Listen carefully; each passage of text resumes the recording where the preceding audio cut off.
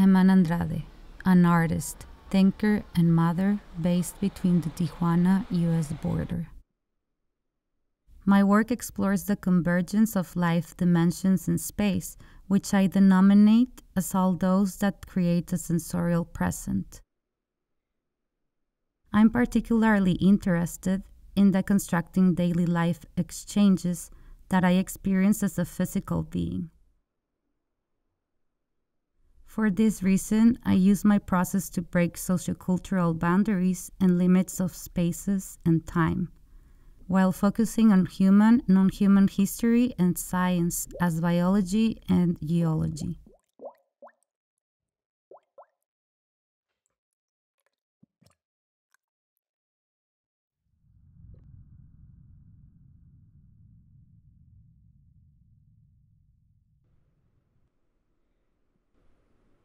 I've been doing this Anakin and chicken wire sculptures. The fiber is connected to the Yucatan region where I was working on a wider project, but I found out during research and through my grandfather's archive that he was born at a Anakin field in another state of Mexico.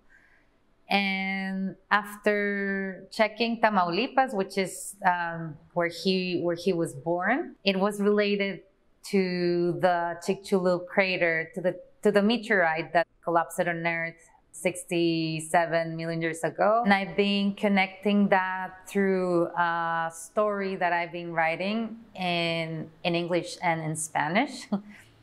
And is made through letters. I'm writing to my grandfather and he's answering to me from his post-human type of being.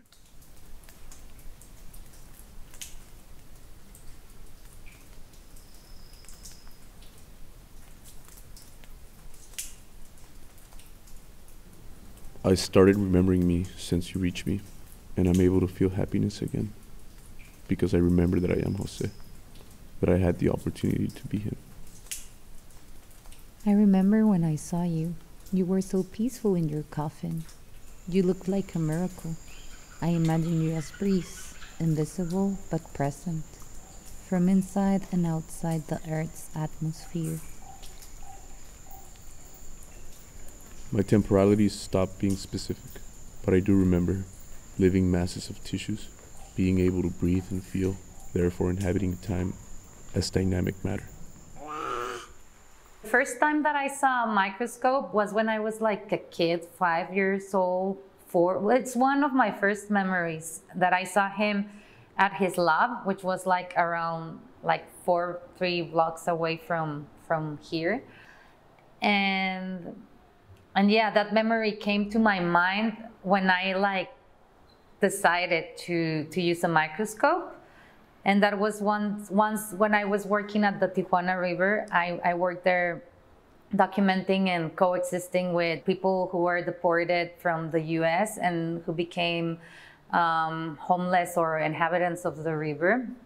And I was like a little bit exhausted of energies because I was there for many years.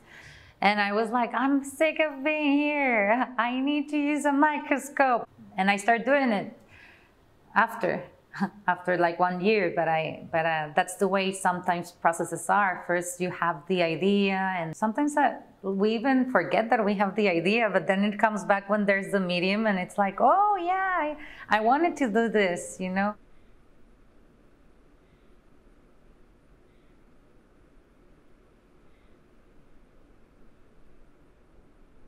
As a single mother, I can like work when my daughter is sleeping and I have a space to do it. And that's like the fellowship of my grandfather, you know, in a way, like the residency, because I can cook and then I can come and do the export, or I'm with my daughter all day and then at night I come and I work like my night shift is from 9 to 2 a.m. or something like that. I like to see when I go out on the window and like in between classes or something like that, I go out and I see like too much movement. I see like over there, that's like this avenue, and the people like crossing the streets in perspective.